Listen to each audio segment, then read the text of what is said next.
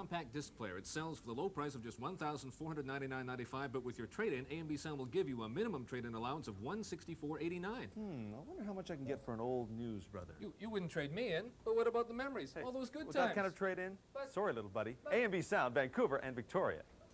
Oh, yeah, good. BCTV, we're giving it all we got.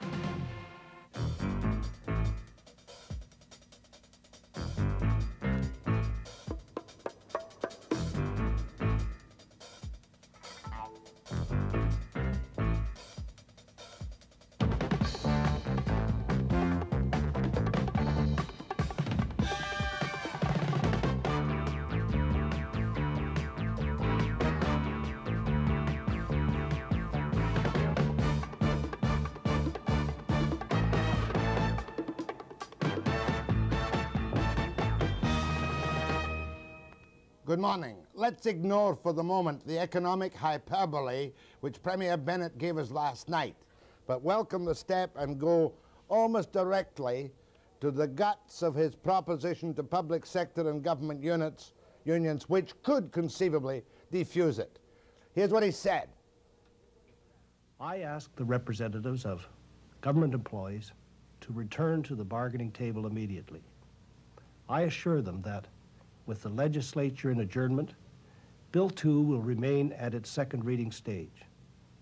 The BCGEU has stated it wishes to negotiate the items in Bill 2, and the government will consider its course of action on this legislation when the House reconvenes, pending the outcome of these negotiations. I think most British Columbians would agree our draft regulations to govern layoffs are both generous and equitable, and provide a range of options not generally available in the private sector. Nevertheless, the opportunity does exist for the BCGEU, as it does for other public sector unions, to negotiate as a first priority when they return to the bargaining table their own contract language to govern layoffs and gain exemption from Bill 3. The layoff scheduled for October 31st could, in this event, proceed by the collective agreement. The minister responsible will be briefed daily on the negotiations and is to report by October 31st on the progress achieved. I would expect that Cabinet would receive a recommendation at that time as to whether an adjustment in the layoff schedule would be in order in view of the progress achieved. We will retain the flexibility to consider on a day-to-day basis whether any agreement is in sight. And while we will not accept delay for delay's sake, we shall allow every opportunity for collective bargaining to work in the public sector. It seems to be an opening in the door, but let's get last night's reaction first from Cliff Andstein of the BCGEU. There is still October 31st deadline. If those firings are not rescinded, those 1,600 people are not the people who are going to be fired. There may be 1,600 people laid off, but they have to follow the collective agreement to do that. I think we should be very clear on that. We're willing to go back, but the issue of those people is still outstanding. And we must have the reaction now, too, from the leader of Solidarity, Mr. Kube of the BC Federation of Labour. I made a mistake there. Andstein is also in the studio this morning. Now we'll see what Kube said last night. The Premier extended an invitation for a dialogue. Solidarity Coalition will be in touch with the Premier's office first thing tomorrow.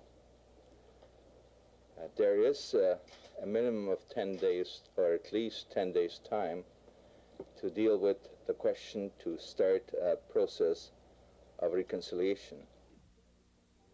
And speaking for Solidarity and the IWA in the studio this morning is Jack Munro of the IWA. But we must have the views and the interpretations, too, of one of the most important bodies involved, which is the Employers' Council of British Columbia. And for that purpose, we have Jim Matkin of the Employers' Council. But first, after the break, to Cliff Andstein of the BCGEU. If one thing is clear, it is that confrontation is self-defeating and will only make things worse in our province. British Columbians cannot picket their way to prosperity.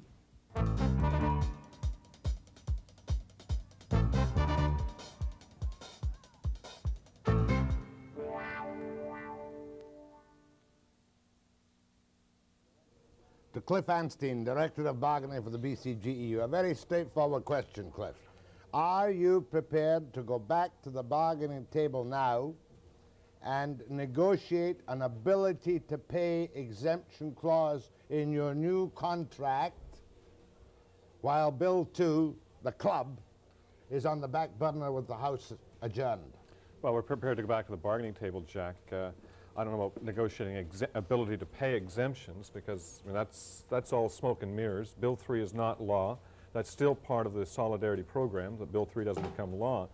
But I point out, I've got a package here of layoff material that we had prepared and we're ready to put on the bargaining table on October the 3rd, before the government broke off negotiations. So yes, we're prepared to go back, but because these are the negotiations are so sensitive, because they require some sort of flexibility and innovation, and because the stakes are so high, we think it should be done with the assistance of a third party. We've already asked the Chairman of the Labor Relations Board, Steve Kelleher, to free up some time next week, since we're already going to be there on a couple of LRB complaints dealing with bargaining. So we're hoping to meet the government as soon as Monday, Sunday if they want to, but as soon as Monday, certainly, at the LRB to go back to bargaining. Be generous, Mr. Andstein. Cliff, the Premier has taken a significant step backwards, has he not? I don't want to get into characterizing backwards and forwards. He's picked up a proposal that we made to Jim Chabot on October the 4th. He's come back with part of it. We think the response is positive, and we're prepared to also respond and see where we go from here. But you're not going to be stupid and say we're not going to talk to Garb and Davison unless there's a third party there, are you? No, I think there has to be a third party, and hopefully somebody else that can be briefing the minister, and so the messages are straight and that we're both getting information. Now, but he does have some very encouraging information, does he not? How do you interpret the fact that the 10 days you presently have before action could be extended if you're making progress? Is that not a step in the right direction? I think so. Hopefully we will make progress. Hopefully, I mean, hopefully it's not going to be all one way. That if we walk in there and the government says it's either our way or no way, then October 31st, November 1st is still, that's the timetable. So. But he said to you here that if you negotiate a contract language to govern layoffs, you can get exemption from Bill 3, and Bill 2, the tough one, which ends your contract, will disappear. Yeah, but we've already got contract language governing layoffs. We've already got proposals that we're ready to go on the bargaining table. We're ready to negotiate, but it means that GERB and the government also have to negotiate so that the settlement we reach is acceptable to both sides. And he says, too, by October 31st, if he gets a progress report from his cabinet minister, there could be an adjustment in the layoff schedule. Now, isn't that not the key to your action on November the 1st? That's at 1600. That's right. I mean, that's the key, that if he decides to not proceed with those firings, to rescind those dates that people already have for November the 1st, and we're at the bargaining table making process, we'll stay there. But just a minute now. You say quite firmly, if he decides to rescind those firings. That's right. You honestly don't expect to achieve that. Well, he has to, because the letters that people say your employment is finished on October 31st. If there's no change made to that letter, then those people are still fired. So there has to be a positive act on the part of the government towards the people that are being fired. Well, can I interpret it my way and you tell me if I'm wrong? He says an adjustment in the layoff schedule. In other words, if you make progress on bargaining a contract, it might be said, okay, no layoffs until the contract, the proceedings which are going well, are complete. Is that correct? That could be it. That could be it. But you are also in agreement, and you've said as many as 10,000 people could be laid off by this government under the present contract agreement. Yeah, I'm not advocating that. No. By saying that, it always begs the question, why are they using the legislation if they've already got layoff procedures? But you would admit to the public that there is room for layoffs now, with the government's lack of money, it says, for some of your members. There is room for layoff, but there's always been room for layoff. They've laid people off. People are being laid off this month. Right. So, I mean, it doesn't mean we agree with the specific cuts. I mean, the social service cuts, the human rights cuts, that still has to be resolved. Now, you're speaking as BCGEU at the moment. But strictly as BCGEU, once the political decisions are resolved, then there's a collective bargaining process. And what we're saying is that the government should act like any private sector employer and follow its collective agreement. Do you agree that what Bennett is saying to you just now is the time in a new atmosphere with all the mouths in the legislature closed, which is quite funny by itself. Now is the time for you to sit down and negotiate a new agreement on, at least on layoffs, in the next 10 days. Yep, and that's what we've got. We've got 10 days to do it. And you're prepared to try it? We're prepared to try it, and we'll be making contact with people later today, and hopefully our bargaining committees will be together in a couple of days. But you throw one spanner in the woodwork and you say, we're not going to sit with Davison alone. We want a third party. Well, if we want it to be successful, we're going to need a third party or other people at the bargaining table. I mean, we went through this last year for 5 months, and we didn't get a settlement until there was both a third party and other people appointed by the Premier at that time. One final question. This is technical detail, but many people out there understand this now. The bill that you are really scared witless of course, is Bill 2. Well, Bill 2 destroys the entire collective bargaining process. Right. And therefore for you, it does. It ends your contract by act of Parliament on October 31st. That's right. Correct? Now, so therefore, you have now the opportunity to negotiate a new agreement while Bennett generously says, I'll put it on the back burner and I won't use the club unless I have to. Is that correct? Yeah, I mean, you can characterize it as generous. But it's part of the process of negotiations. Bill 3 is still there. That affects every public sector worker. That still has to be dealt with by Solidarity and by us because we're part of it. But Bill 2 is the crucial one for you. Individually, for our union, yes, Bill 2 is very important. Cliff Andstein, are you not really quite are you hopeful this morning with Bennett's province-wide television move last night that an agreement can be made? I would like to see an agreement made. I think that any rational person would want to avoid the type of confrontation that's going to hit this province next month if agreement isn't made on our collective agreement and also on the other issues stuff, of human solidarity. rights, residential, the tenants, and Bill 3. But it does put in a little bit into the distance the possibility of any arbitrary action by the labour movement or by your union of an instant strike on November the 1st, does it not? If progress is made over the next 10 days. And we're going to be there trying to get a settlement. Cliff Andstein and the BCGEU are prepared to start negotiations on Sunday if necessary. Next, we're going to get the interpretation from Jim Matkin of the Employers' Council and Jack Munro of the IWA and Solidarity after the break. In order to provide a cooling-off period, the government has decided to adjourn the legislature to an unspecified date. We have chosen this course of action in the interest of cooperation, conciliation, and consultation.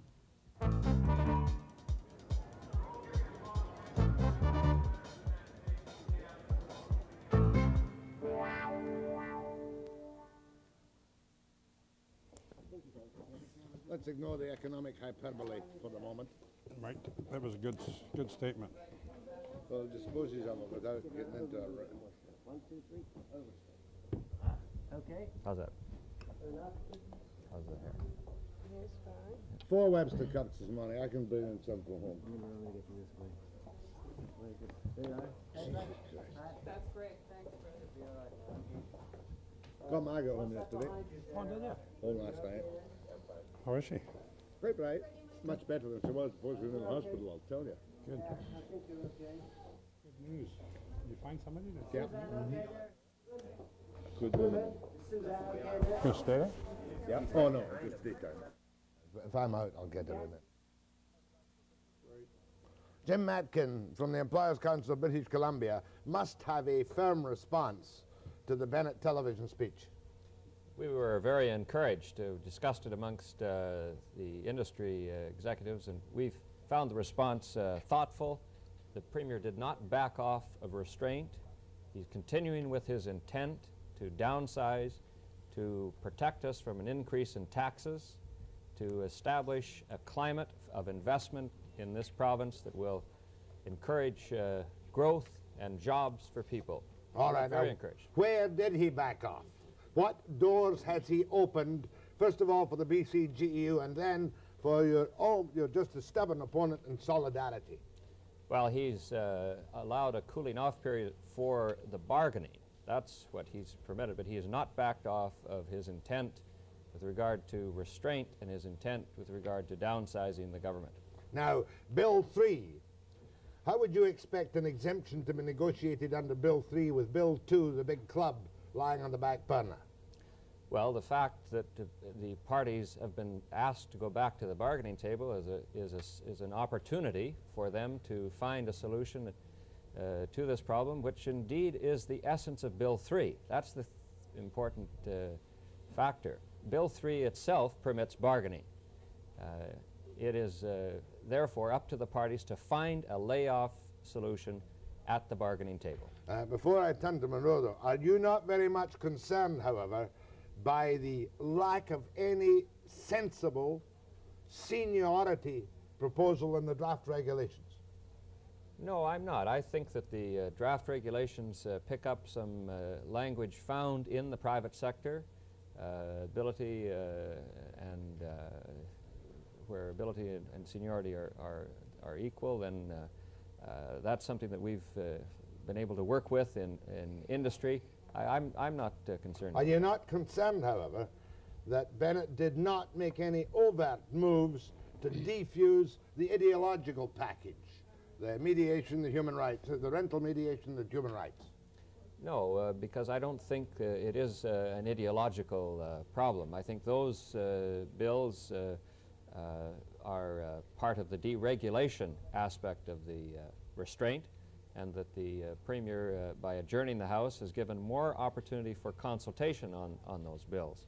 But I don't see it as an ideological package. Jack Munro, you're up to your neck in problems with the IWA and the forest industry. You're also up to your neck in solidarity. Right. The Munro response to the Bennett opening the door to the BCGEU, adjourning the legislature, and also putting Bill 27, human rights, Bill 5, the rentalsman thing, on hold. That's got to be an encouraging step. Well, Jack, I agree that it's an encouraging step. I was somewhat pleased with some of the things he said, certainly for different reasons than my friend Matkin here, but I think that it did show a bit of responsibility. I don't think anybody expected the Premier to get up and say, okay, I give up, type of a thing. I think he did it somewhat diplomatically, and I think the door is open, and we certainly are going to seize on the opportunity to make the best of it. That's what we've been saying all along. We've said before that the legislature should be adjourned to take some of the tension out of the province, and that happened. I think as far as the solidarity is concerned, we are going to continue to meet. We are interested extremely in what he meant by what he didn't say. Such as? Human rights, Such education, rentalsmen, etc., etc., etc. What does he mean by saying that those are on hold? I think Art is asking for a meeting right away to sit down with the Premier so that we understand exactly what he said. Well, if he didn't say on his carefully scripted television broadcast last night, he ain't going to say it today, is he?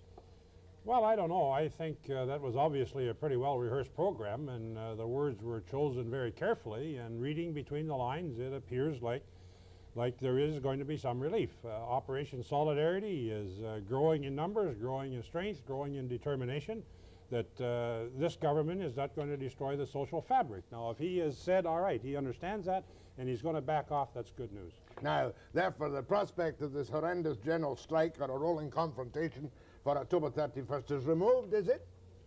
Depends on what happens, I guess, in the next 10 days, Jack. As I say, the labor movement had asked for an adjournment of the legislature. Certainly Barrett should be put back into the legislature. If we can work things out in a sensible, sane manner, then the confrontation probably goes further away. Because, I mean, obviously, the Employers' Council and many people are in accord with Bennett's ideas to put public sector and civil service unions at the same economic risk as your people are when they're laid off at a moment's notice under the terms of your agreement. Well, Jack, I don't think that, that anybody has said that they are not opposed to or do not understand that there has to be some restraint. The thing has got blown out of all escalation. The BCGEU have said for a long time the government has the ability to lay people off, if, certainly if the economics aren't there. It was the firing, not layoffs, the complete total disregard for seniority, service, competency, or anything else. The firing is what was bothering a lot of people. It was badly done, wasn't it? First of all, they attempt to fire them under legislation that isn't even passed. Well, the key thing was the intent of the legislation was to remove tenure, and I think that was misunderstood when the bills first came down.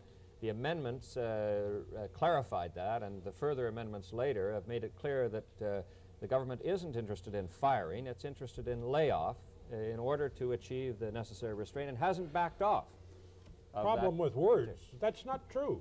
It isn't tenure that was bothering people. It was the total disregard for seniority, competency, service, or anything else. It was firing. 1,600 people got letters and said, October the 31st, you are fired. That was the problem. Well, I would say that what those letters meant is you were laid off, and that has been proven by the subsequent amendments. The regulations make it clear. They talk about recall. How can you have recall if you're being fired? Oh, it's a very optional recall. You either take your money and run, you know, 2 weeks pay for a maximum of whatever it is, a year, and then you lose all rights to recall, or you stay on recall without any money for up to a year. Is that not correct? That's correct, but the fact that there's recall denies the notion of firing, just as you have recall in the When it all started, there wasn't recall. Now, they have been softening up. I think, once again, this whole world is always talking about negative things. I think there are some positive things. One, the tension is taken out because the legislature is not going to be going through in these nonsensical 20 motions of closure and this sort of stuff. And screaming and shouting and behaving like yahoos all round. Right, I agree. The Socrates were a disgrace. So were the NDP. Oh, no. The period of time now should be really used by, I think, some significant people in this province to have some effective consultation. Okay, more with Munro and Matkin after the break.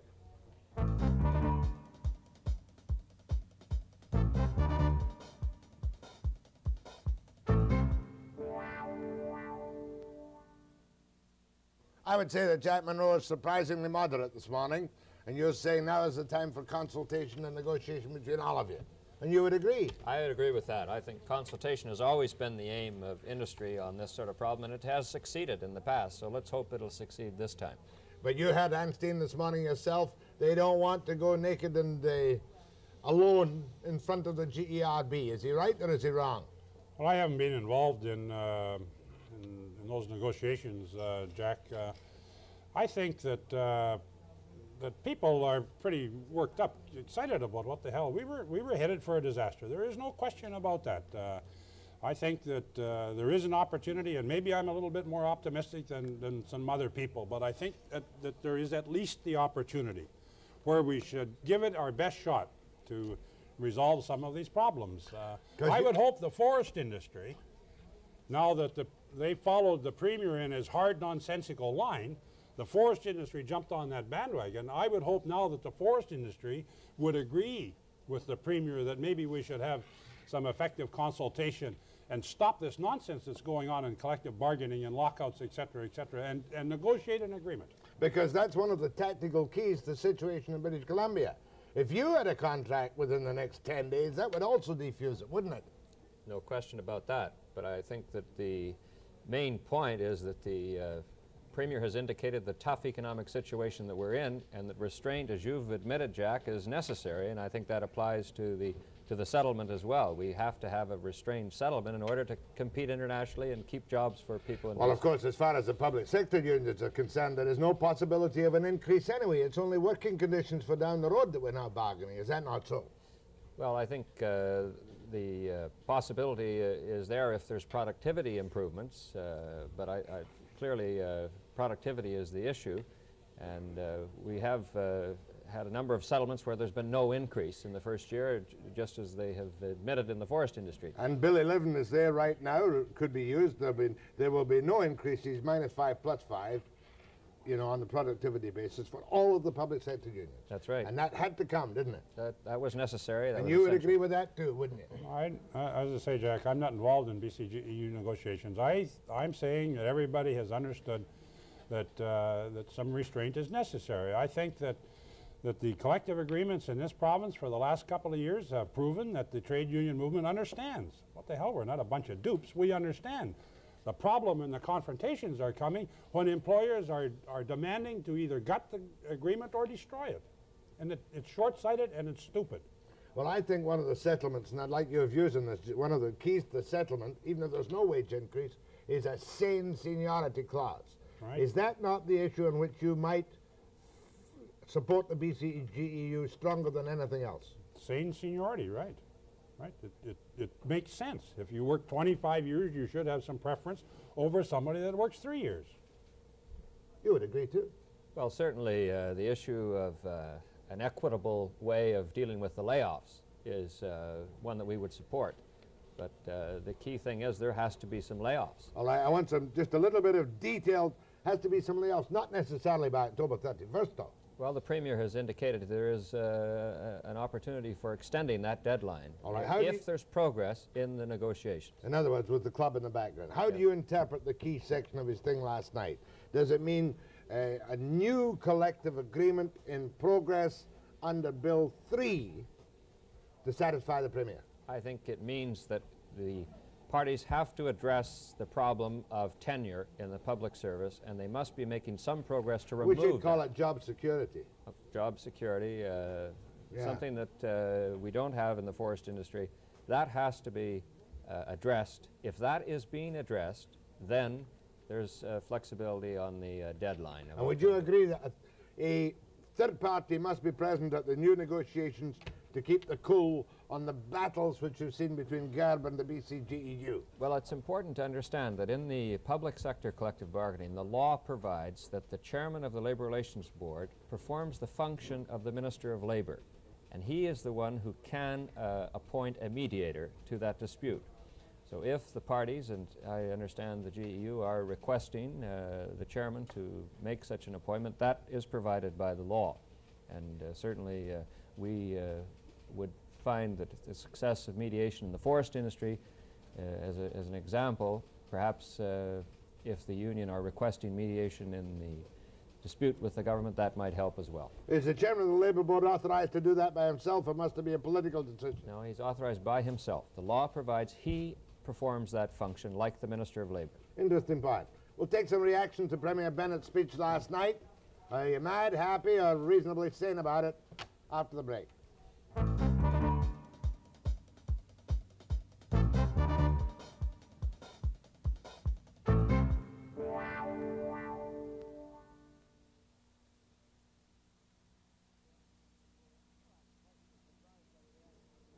Well, I'm pleasantly surprised by the reaction of Munro. I didn't expect any other reaction from Matkin.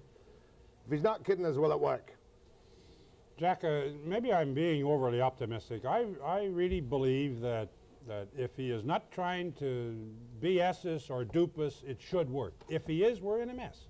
Go ahead, please. I don't think we should allow Mr. Matkin to get away with the statement that the notices that were sent to the 1,600 employees did not mean exactly what they said. Now, he's supposedly a former lawyer and a former deputy minister. Munro is absolutely right. The letters meant exactly what they said. So as a lawyer, I think he should qualify what he means by the notices did not mean exactly what they said. I'll hang up and listen. Thank you. I didn't see the letters. What I saw was the legislation and the amendment. We had discussions, as you know, in the Employers' Council with the minister after the legislation first came down in Bill 3. And the minister, after those discussions, amended the bill to make it clear that the words "without cause" were removed and that the intent of the legislation was to negotiate the layoffs just as the private sector has. Yeah, but he's basically correct. They were laid off under legislation that wasn't even in the House, was just in the House at the time. They were fired. They were fired, well. Right. I would say laid off, but the fact remains they would go, unless there's a modification, by October 31st. Jack, they were fired. The law changed and clarified and made it clear they were laid off. Go ahead. The law changed and said they took without cause out and put in ability to pay and all the rest of this nonsense, but the people are still fired, entitled to severance pay. Well, they've now got a severance pay package, have they not? Yes, they have. Of a kind, which is supposedly more generous than yours. Maybe. Is it? I don't know. What do you mean you don't know? I don't know what theirs is. 2 weeks pay for up to 15 years and no right of recall. That's what you get when you get fired, not laid off. What do you get in the way of recall? 1 week. Well, what do you mean? If you're laid off. How long do you stay on the recall? 18 months if you got more than a year's seniority. Go ahead, please. Yes, hello, Mr. Munro. Yes, good morning. Good morning. I just wanted to say that, of course, the first half of Bennett's speech was the standard right-wing Fraser Institute stuff that's been packaged for him by Michael Walker. Right. And secondly, that the recess of the legislature shows clearly that Solidarity is now the opposition to Bennett in this province and not the NDP. But having said that, I want to ask you, as a leading member of Solidarity, if Solidarity has it in mind to, if they can get some of these collective bargaining principles back into operation in this province, will they be prepared to bargain away the human rights branch and the rentalsman's agreement and so on, these other packages of bills that attack fundamental human rights in this province? Or will they stick by that and ask that Bennett make concessions on those bills too? Because I know that a lot of people in Solidarity... Okay, we've got your message. Are you prepared to... No. Jack, we are not going to divide one section of our society away from another section because it appears like there is an olive branch to one section. What I said before was that we want to find out exactly what he means by what he didn't say. And he didn't talk about human rights, rentalsmen, et cetera, et cetera, et cetera. Other than the fact that they're on hold, we want to know what that means. Go ahead, please. Good morning, gentlemen. Morning. I'd like to know why did Bennett ram all these bills through, and now he wants to take a vacation and stop what he was saying was costing us thousands of dollars in the meantime, and now he's going to deal with the unions instead of us, like instead of our opposition in Parliament. Okay. I don't think he's going to deal with the union. Certainly the bargaining process that's going on in this province had the ability to turn us into a disaster, and I think that that's the first thing that we have to work at trying to resolve. I think that he continued this nonsense of closure and all-night sitting, et cetera, et cetera, et cetera, because he was paying far too much attention to backbenchers in his cabinet who 6 months ago didn't know where the lavatory was, were now thinking they could run a bloody government, and I think that they didn't understand the amount of opposition that was building. They now understand it, and he has opened the door a bit. Let me put a question to you, Jim Matkin. I never know with these politicians, despite the length of time I've been around, whether it's always a Machiavellian plot to bring in the real tough legislation and back off, or whether it was the concerted opposition which made him scratch his head and say, I'm going to back off. Prospect of a general strike. Well, I think the key thing is that the government had introduced the centerpiece of its restraint program. They had passed Bill 11, which is the Compensation Stabilization Program, which was a key issue in the election for which they had a mandate. Correct. They had passed Bill 3, which they felt was necessary in order to make the downsizing, the laying off of employees. So I don't see his move as a back-off of his legislative intent. I think that what has happened is in our parliamentary system we have 3 readings of the bills because we expect some debate, some criticism, and some change. And you're raising the question of some of the other bills perhaps needing further amendments. That's now available. People have the opportunity. In fact, Bennett said last night that he's made it clear there's going to be amendments to all of these bills, but of course as of this moment we don't know what the hell kind of amendments he's looking at, human rights or the mediation service of the rentalsman, do we? No. Been a lack of communication, has there not, Mr. Matkin, since the moment the 27 packages came in, to spell out to people what the hell's been going to happen? Perhaps some of the problem is with our structure. We don't have a parliamentary committee structure like the federal government that permits more review by outside groups like the labor movement and the Employers' Council before the bills become finally passed. Go ahead, please, from Prince George. Hello, Jack. Yes. I'd like to compliment you on surviving in such a radically left-wing environment down there in Vancouver. What, you mean Munro and Matkin? Matkin's certainly not radically I'd like left to wing. address this statement to Mr. Munro. This is quoting from my Prince George Citizen here, October the 17th. Letters to the editor from the Gay Lesbian Society, Donna Lee Alcock. Says she's on the steering committee of Solidarity. If you're going to read that for me, you don't have to bother. How does he feel about working with people like that? Why don't he let us decent folk know who his allies are? I'm your ally. I'm not going to get you off the hook, but that's your considered answer. Penticton, go ahead, please. Yes, Mr. Munro, I think Mr. Bennett has you beat. I'm one step ahead of you and ready. I think, and that's the goes for the president of the BCGEU too. I think Mr. Bennett has got you on the run because you've had him backed against the wall, and I think the only thing for you to do is to stay with your guns and don't give in, because I think you're turning around and you're giving them too many hints of what you should be doing, and I think you should be close-lipped about what you should be saying. You hear that, Jack Munro? Yes, and the Executive Council of the Fed is meeting today. Go ahead, please. Yes, good morning, Mr. Webster. Yes, sir. I'd like to congratulate you very much for having Mr. Munro on your show. He's very straightforward. He's understood very easily by the working people. One other thing I'd like to say is I'm very disappointed in Jim Matkin. I sat with Mr. Matkin many times in the Council of Unions on British Columbia Railway. Mr. Matkin surprises me tremendously simply on the basis that he knows that unions and management can work together, and he knows they can work. And the thing is, to me, it seems that he's siding with the Bennett government, which is the worst thing that he could do, the worst thing that man can do. I'm a Teamster. We negotiate collective agreements. IWA negotiates collective agreements. In the end, everything usually comes out okay. Mr. Matkin never comes out in public and tells the story of British Columbia Railway. He will not tell the people in this province how well that railway is working, that it's making money. They don't want you to know that. Okay, hold on a second. I don't know why he brings in BC Rail, but you've been a public servant for all of your time in British Columbia until very recently, correct? Yes, and I have a great deal of respect and support for BC Rail. It's a very important part of our economy. I want to make it clear, the Employers' Council is a non-partisan organization. On the other hand, we are very supportive of the intent of the government's program, and that's what we feel the economy needs. And it's a matter of survival in British Columbia, that we continue to have a climate so that we can compete internationally and have jobs for employees. That's the basic point. Right. One more segment with Munro and Matkin after the break.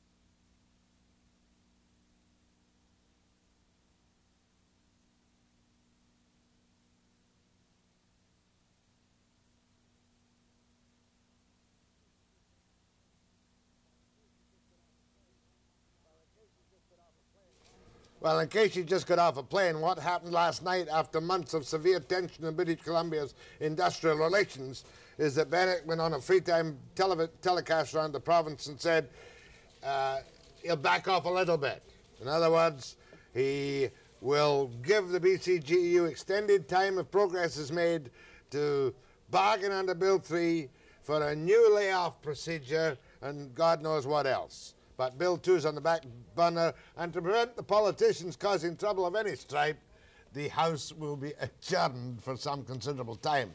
And Munro raised an interesting point for which I haven't got a correct legal answer yet, but I would suggest to you there's a possibility that if this is an adjournment of the House and it sits again shortly, that Barrett could go back in when it reconvenes as a matter of normal course without any more silly fuss about the whole business. Hey, have you thought about that one? Yes, I think he can go back in, Jeff. Go ahead, please. Hello, Mr. Webster. I'm directing this at your general public and Mr. Bennett because I know he's watching your magnificent show. Oh. I think Mr. Bennett is the best thing that ever happened to our province. I think that the BCGEU's only card up their sleeve is the strike. I don't want a political philosophy. You're obviously encouraged by what happened last night. Oh, well, certainly, yes. And I think that if the BCGEU calls a strike, Mr. Bennett is going to do exactly like Reagan did with the air traffic controllers, and he'll hire people that need work that are out on the street right now. Thank you that's very, very kind and conciliatory of you this morning. Here am I trying to keep the cool in the public interest, and somebody said Bennett's going to do a Reagan, decertify the union and bring in scabs. Is that right? Well, Mr. Webster, you have to realize something. I'm 22 years old, and I have my own business. I'm glad for you. And in this time of recession, I'm doing fairly well. Good. And, you know, people that can't hold their own in the private sector would be fired. And Agreed. It's the same thing that happens that's happening now in government, and I agree with it. Good. Thank you for your call. Do you want to comment on that? I think we're all better off and live a little bit better because of the success of the trade union movement, Jack. And he's 22. Let him be around for a while, and I'm sure he'll discover that. Go ahead, please. Yes, I'd just like to say that the drivel that Premier Bennett went and come up with last night, which was, to me, a sham and a fraud, because it wasn't him speaking, it was the Fraser Institute that was speaking. The collective agreement reached between both parties, interested parties, that want to see the workers and the companies the best that they can get in any negotiated agreement. And all the Premier has done and his cabinet have managed to put a wedge between the good collective reasoning that goes on between the negotiating parties. Here's a man who says it's a sham and a fraud, Jimmy Matkin. You're obviously basically on the government side. That's where your interest lied. Is it not partially a little bit of a sham with Bill 2 there? No, I think that what we must remember is that there's always been legislation there when bargaining takes place in the public sector. This is not new. That's part of the fabric of this province's laws. The same laws apply in Ontario, Manitoba, Alberta, and so on. So, and I think the unions are accustomed to dealing with legislation while they're bargaining. Of course, we go right back to what the basic problem was in '72, was when Barrett gave the public service unions in BC the right to negotiate staff reductions. That's where it stuck in Social Credit's craw when good times disappeared. Is that not correct? I think that's the problem, is that the government gave away by legislation what should have been kept for its legislative prerogative. And if he'd corrected that in '75, it would have been accepted, but he hasn't done it. I don't know about that. I want to, this caller, the first part and the last part of that speech last night was unnecessary. It sounded like a lecture from Michael Walker or the Fraser Institute, and it was unnecessary, and I guess if we're going to get into the negative aspects, I've been trying to stay positive. The negative aspects are, he talks about increasing our exports by 10%, et cetera, et cetera, et cetera. It was his government, his cabinet, that took $85 million out of our reforestation program in this province to help balance his books. The Forestry Service has been cut deeper and harder than any other department in the government. And how the hell are we going to increase our natural resource exports if there is shipload after shipload of unmanufactured #1 peelers going out of this province, and we are basically planting no trees. So I don't mind getting on the negative part, but surely, but I think the positive part was in the middle. The front part, we didn't need the lecture, and we didn't need the back part. Well, but surely, Jack, we do need to recognize that it wasn't British Columbia's fault that we're into a world recession, that we're simply part of a serious worldwide problem. And his response to it in the first part was necessary. I think that's why you've admitted that restraint is necessary. What he was saying in the front part is that that's what we've got. Sure, but it shouldn't be restraint. In our basic renewable resource is forests. And we're doing a terrible job on reforestation. Plus the fact that there is shipload after shipload after shipload, something like 80 ships this year, going out of here with #1 peeler logs. And that is nonsense. We should keep them here. And if we ain't smart enough to be able to use them, then sure as hell the trees should be here so that our kids can use them. Well, certainly we would like to see higher value added, but that's the market making that decision, and the market is responding to the worldwide situation, to the international problems if we fill up Japan with so many logs that the place almost sinks, they sure as hell aren't going to buy any wood for a long time. There are something like 20,000 sawmills in Japan. But why would they be buying our wood if they've got every bay full of our logs? But perhaps we're not competitive when they manufacture of our wood. That's what we're bargaining, or you're bargaining at the table now. We've got to remain competitive so we can saw that wood and send it to Japan instead of sending logs. We are competitive. Our productivity factor is up considerably in spite of the fact that in most places in this province we are working in 25 and 30-year-old sawmills. You can't expect the workers to run any faster. It's the employers and the government that have got to create the climate. Spend some money. Spend some money. Vancouver Plywoods, for goodness sake, of all the millions and millions of dollars that Vancouver Plywoods has made for McMillan and Bloedel, where they run around and buy some worn-out goddamn pulp mill in France that they get ripped off on, and now Vancouver Plywoods is going down the tube. But your union negotiated a restrained settlement in the United States, a 3-year settlement, and that's what is necessary in British Columbia so that we can manufacture the logs and not be subject to. Yes, and you can buy a house in Portland, Oregon, 3 bedrooms, 2 or 3 bathrooms, nice backyard and everything else for $65,000. You can't buy a shack in Vancouver for $65,000. All right, we can't negotiate the forest industry today, but you regard part of its whole overall economic behaviour as a sham and a fraud. And even I, looking at what he boasted about last night, he was boasting about government intervention in the economic field like his dams and his northeast coal. However, that's not the point. Gentlemen, the point is that on the program, the path that they were on, they were destroying any sense of anybody to come to British Columbia with investment. Well, I disagree. I think they were on the path of encouraging people to come to British Columbia because they are bringing restraint. They're making a commitment not to increase taxes. That's the essential environment for the province to be we're competitive. getting off the point. You're having great trouble to make a contract agreement at all because of the fact that some of the unions allied with you have been acting tougher than the IWA. I'm having a problem getting an agreement because this industry of ours are on such a short thinking span that they don't understand what's going to happen in the long term. They have been on the hard line, like the climate that's in this province created by the government.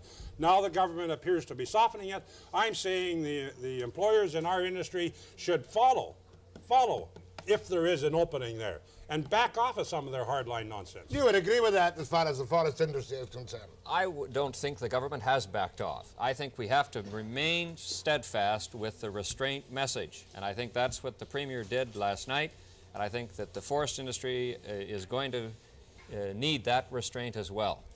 Fair enough. Gentlemen, are you agreed on the fact that the possibility of a general strike or a shutdown of BC on November the 1st has disappeared, has moved backwards a little? No. I think it has. I think I'm encouraged. Depends what they mean, Jack, and we'll find out, I guess, in the next couple of days.